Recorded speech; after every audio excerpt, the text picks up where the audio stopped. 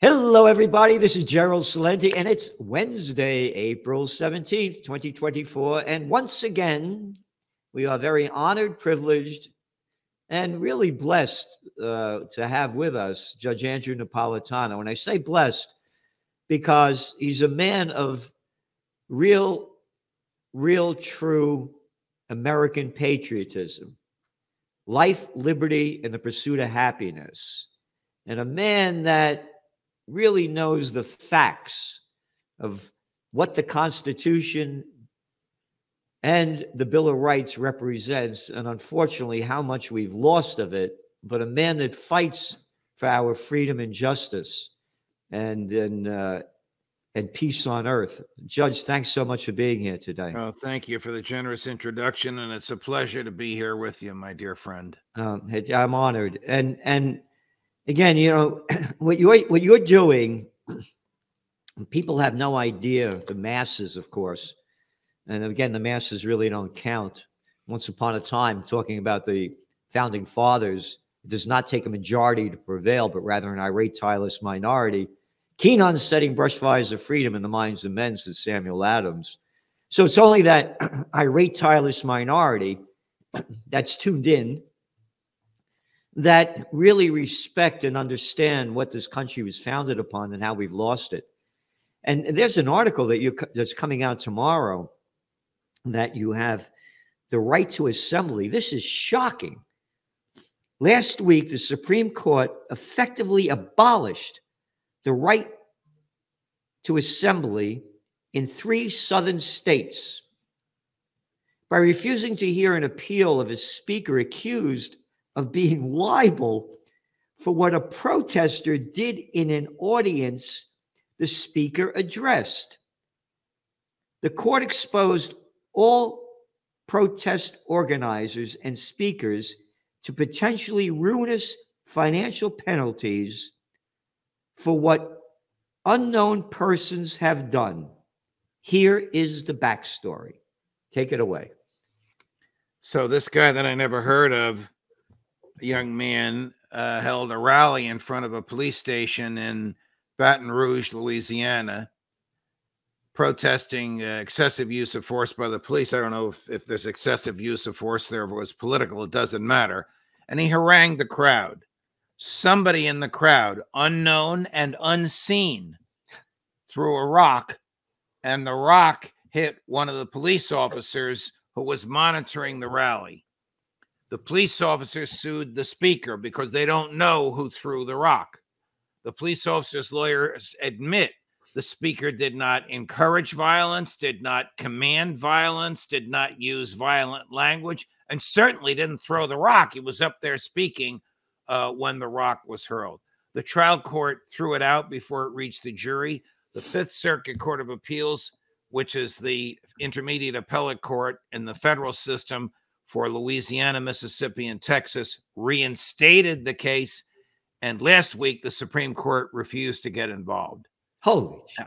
How could in the American system, where you have the right to think as you wish, to say what you think, to read what you want, to publish what you say, and to do it in concert with others, that's the freedom of assembly. What good is the freedom of speech if there's no audience? To do it in concert with others. All this is not only a natural right, it's expressly protected by the Constitution. By making this guy potentially liable because of what an unknown, unnamed, unseen assailant did, they have effectively chilled the freedom of speech in those 3 states. It's beyond me. Only Justice Sotomayor dissented from the Supreme Court's refusal to hear the case. The other 8 didn't want to have anything to do with it. Now it goes back to a trial court for a trial. The young man could prevail at a trial after spending legal fees that he doesn't have. And then it's going to appeal its way all the way up to the Supreme Court. I mean, this is like 2 drunks at a football game blaming the quarterback because one of them punched the other one in the nose. It's absurd, but that's what the Supreme Court has allowed to happen. And it's a right that is rarely litigated, rarely articulated, rarely thought about, but it's a very important right. James Madison called this right freedom of assembly. You'll love this Gerald, and I used the phrase in the piece, the right to shake your fist in the tyrant's face. Yeah. That's what freedom of assembly is, whether the tyrant is a king, a president, or an overbearing police department. You have the right to gather people in front of the tyrant and say whatever you think without fear of retribution from the government. Oh my God, this is shocking. So, you've been at a number of my peace rallies, Occupy Peace. Right. So if right. somebody in that peace rally did something, attacked a local Kingston cop under this crazy case, you could be sued. Even though you didn't engage in an act of violence, you never commanded violence, you never encouraged violence, but you put those people together. It's outrageous. It's absurd. And it was for peace. Correct. Make it even more absurd. It was for the opposite of what happened. This is terrible. What you've written here. I mean, this is shocking. I can't believe it. That in reading this, you go on to say that the officer whose lawyers have declined to identify. Right. Sued McKempson. So the assailant is unknown, and the plaintiff, the cop, won't even say who he is. This is just so bizarre that the court would allow a case like this to move forward. But again, it's how this, and what I said in the beginning about what you write about, what you talk about. I mean, it's week after week about all our loss of rights, and it just keeps getting worse. Last week, since you and I spoke, the House passed an extension of 702 of FISA, which allows federal agents to spy on foreign persons without warrants and the Americans with whom they speak. Congressman Andy Biggs, a great defender of civil liberties, introduced a simple piece of legislation to require the feds to get search warrants before they surveil Americans. That amendment was tied on the floor of the House, 212 in favor, 212 against. The conservative Republican Speaker of the House left the chair, went down into the well of the House and voted against the amendment, and so it lost. And the legislation passed. After the legislation passed, the chair of the House Intelligence Committee and his Democratic counterpart, two thugs that are in the back pockets of the intelligence community, the American spies, added 2 sentences. Senator Mike Lee discovered this yesterday and has exposed it on the floor of the Senate. Added 2 sentences to the legislation, allowing the government to command your cable television carrier to give it access to the wires going into your house. Oh, that's where we are. Trump, God bless him, said the whole thing should go down the tubes, and then he embraced the guy that broke the tie to defeat the Biggs amendment. The world is upside down. There is no right to privacy left in the United States. I keep thinking about this. Every now and then I read about all the people leaving the country because of how this country is going down. And our parents' generation and our grandparents, this used to be the land of opportunity where everybody wanted to come to around the world. And a poll just came out recently that shows that America ranks 23rd in the most happiest countries of the world. Wow. That is very, very, very telling. I'm almost afraid to ask what was the happiest. Yeah, it wasn't even a great place. I think it was like Finland or something jerk place. Yeah. But anyway, everybody go to Judging Freedom, and the people that you're having on. I mean, nobody's doing what you're doing in the sense of the type of people you have on, what they know, the intelligence of their background. They've been there, know it, and talk about it, from former guys with the MI6 to colonels and one after another. Well, You go to Jeffrey. basically military, intelligence, and academia, Yep. who are basically banned from mainstream media. Banned. I mean, Well, Douglas McGregor will probably be the Secretary of Defense in the next Trump administration if Trump gets elected. He was the senior military advisor to Ron Paul when Ron ran for president, and he was in the DOD, number 4 in the DOD in the last 2 years of Trump's last term. Colonel McGregor is absolutely brilliant. No mainstream media will put him on. Well, same with Scott Ritter. Same with Phil Giraldi, people that are friends of yours and mine, who expose their former comrades for what they're doing. Again, you and I met when you used to be on Fox, and I used to be on your show. Right. And I used to be on everybody all over the place. Oprah. Now neither of us can get anywhere near Fox. Yeah. And I used to be on Oprah, the Today Show, Good Morning America, CNN, ABC, CBS, everybody. But totally blacklisted. But anyway, it's so sad. I'm heartbroken. And, I was just telling Jane, my assistant, last night, sometimes you wake up in the middle of the night and can't get back to sleep. And I was reading this article that at least 13 killed, including 7 children, after strike on Gaza's al-Maghazi refugee camp. This is from CNN, mainstream news. At least 13 people were killed, including 7 children, and more than 25 injured after a strike targeted, however you say this, al-Maghazi refugee camp in central Gaza on Tuesday. Graphic video obtained exclusively by CNN from eyewitness shows several casualties, ready, scattered on the floor, including children with blood streaming around the area. Ugh. And I'm reading this. It goes on about people screaming, kids dead on the ground. I'm reading this at night and I'm saying, my God, could you imagine being there? Could you imagine this? And Gerald, this is going to make you feel worse. Who paid for it? The American taxpayer. Yeah. The American taxpayer paid for it. Thank you, Joe Biden. And if you come out against this, they throw out the shit that you're an anti-Semite.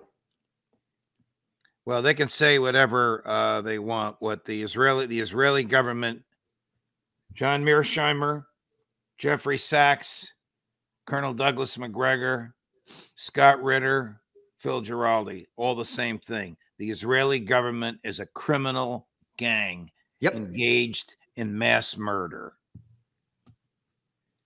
So tell us, you have all these great people on, and this is an example of the hypocrisy of the news and how ridiculous most of it is. The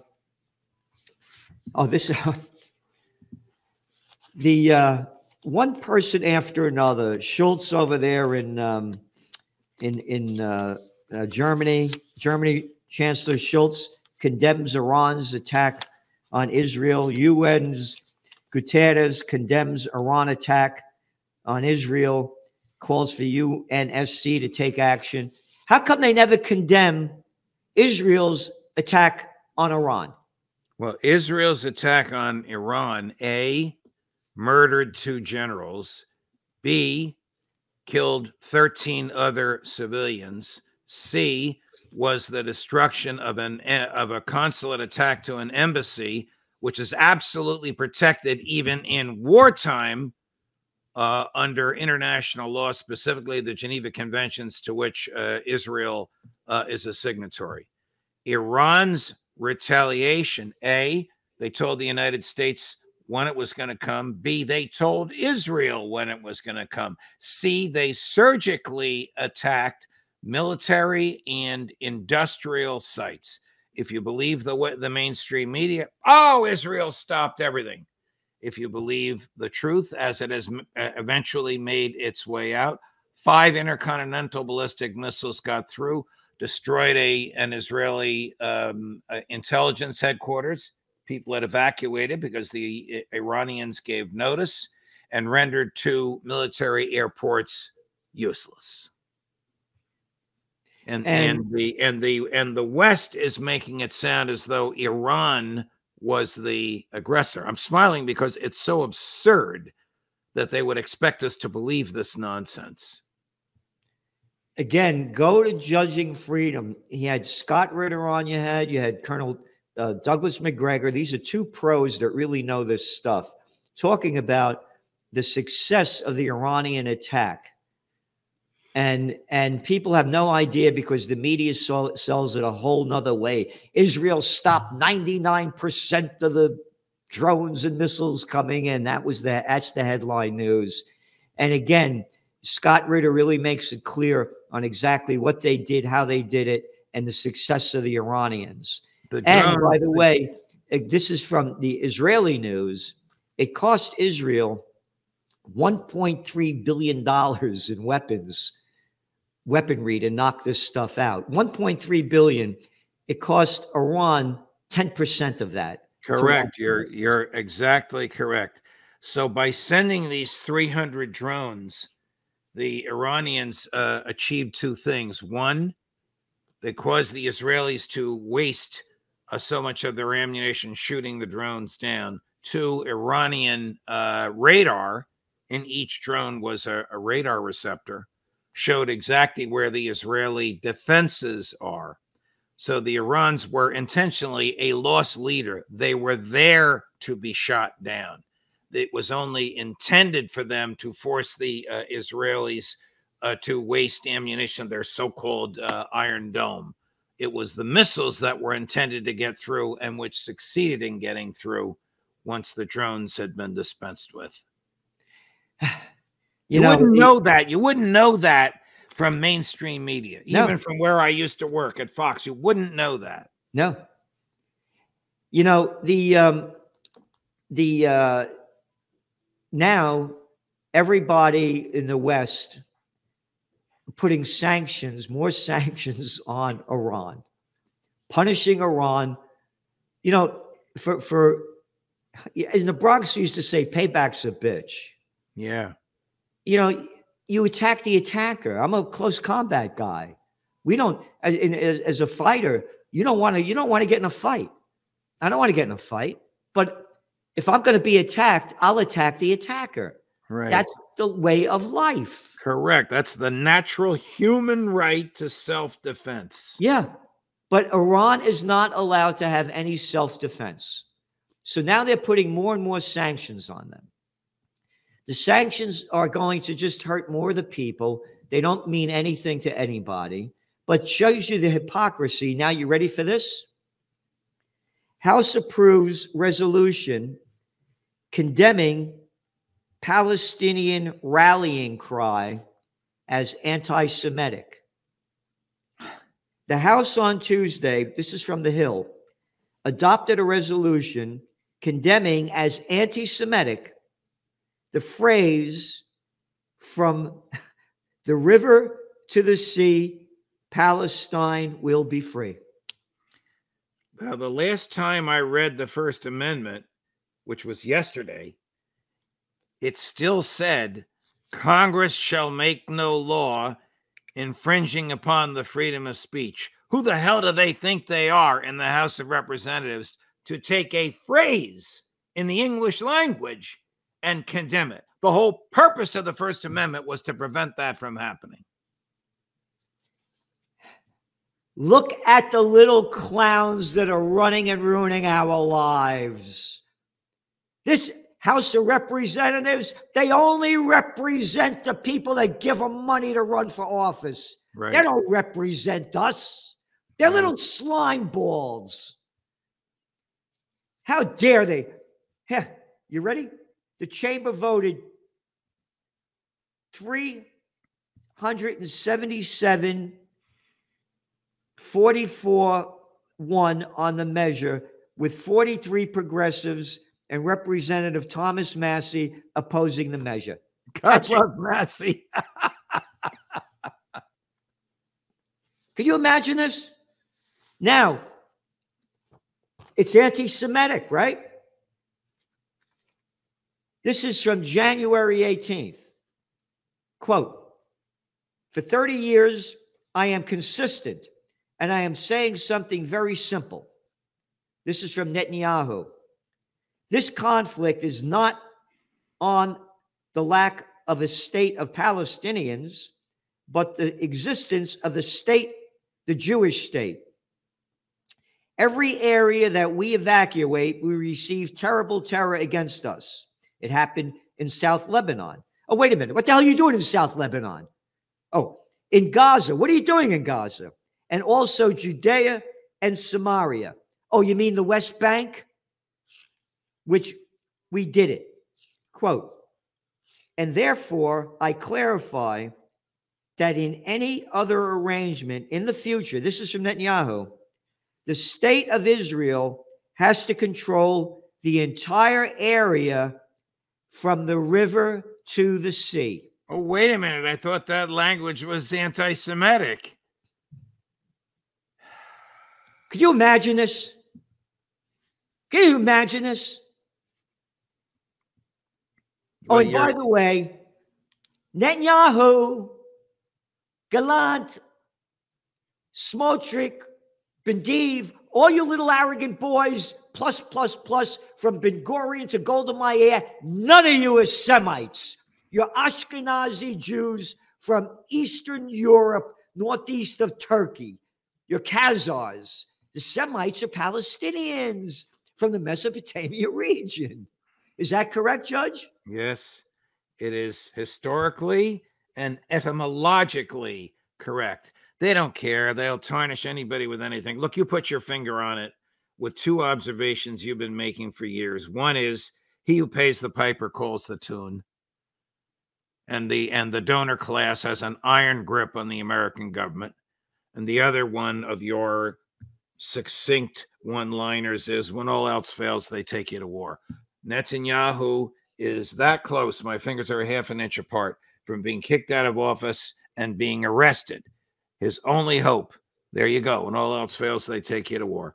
Trends Journal. His only hope is to continue the war. Joe Biden's numbers are so bad, although the latest poll showed him in a tie with Trump, another story for another time, but he too wants to be a wartime president. Oh, and just to raise your blood pressure one more notch, Lindsey Graham, bomb Tehran. He says to Joe Biden, bomb Tehran. Oh, I wonder what Vladimir Putin would do about that. Crazy. These people are out of their minds, Gerald. You nailed it. They're out of their minds. They're out of their minds. We have evil, demonic people that are running and ruining life on earth. And again, World War III has begun, and it's only going to get worse. It's going to be interesting to see what Israel does in retaliation for the attack by Iran.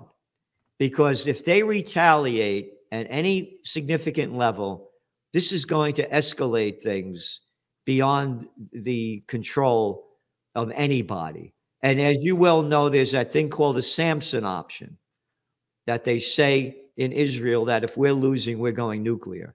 And it allegedly has between 200 to 400 nuclear warheads.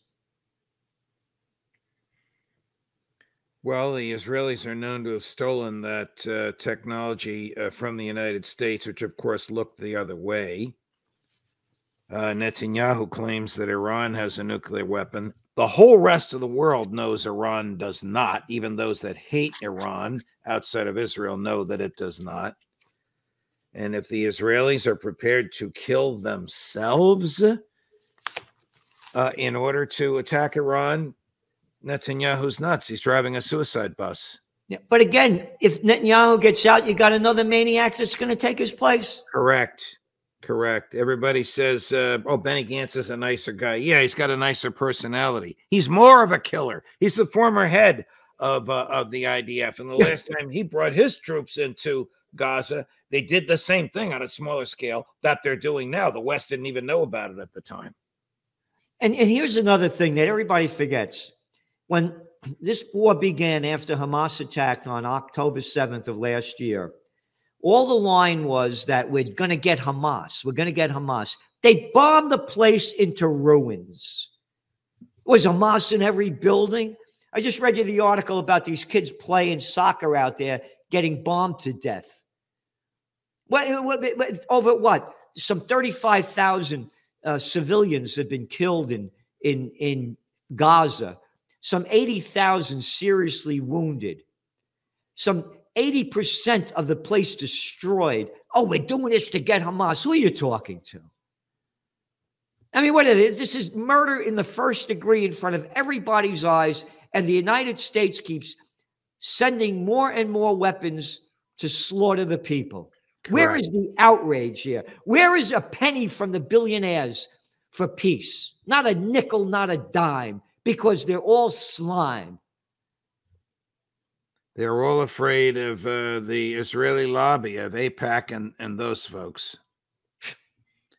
AIPAC is a foreign lobbying organization which doesn't have to register. All other foreign agents have to register with the Department of Justice. Isn't it interesting? Except for Israeli foreign agents, all others have to register. Well, there's a judge, you're being not fair, because don't you understand? They're the chosen people. They could do what they want. You know, again, I don't want to hear this crap. Don't tell me that God gave you this land. How about if I don't believe in your God? Could you handle that? I'm not telling you to believe in my God. Save it. Oh, no, it's in the Torah, chapter 6, section 8. You know, I don't want to hear it. This is stolen land. Again, wrote about it in detail in your Trends Journal back in 2006 about the Crusades 2000 that began in 1917 with the Balfour Declaration. That His Majesty's government declares that the Jewish people will, settle in the Palestinian land. What do you mean, His Majesty's government? Some murderer from the royal family where the sun never sets on the British Empire? They made up this crap. Right. What are we going to do, Judge? Well, I don't know what we're going to do, Gerald. I mean, you and I hammer away at this every single day. We write articles, we do interviews, we post the interviews, we do our best to influence people. I think slowly, the needle is moving in our direction as people recognize the moral depravity of the Israeli government.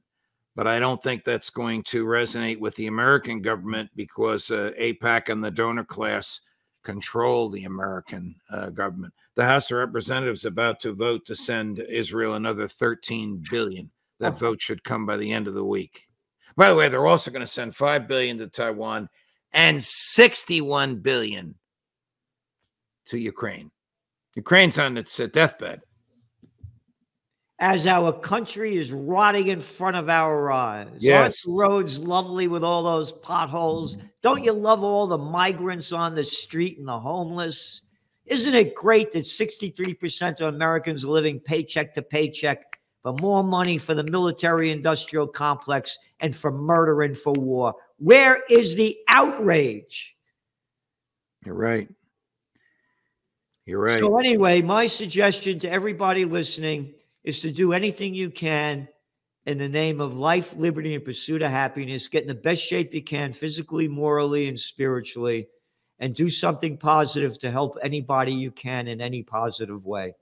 We have to move in a direction of a higher spirit, because these low lifes that are running our lives are going to bring us life on earth is going to be hell on earth, because nuclear annihilation is on the near horizon if we don't have peace. Thank you, Judge, for being here.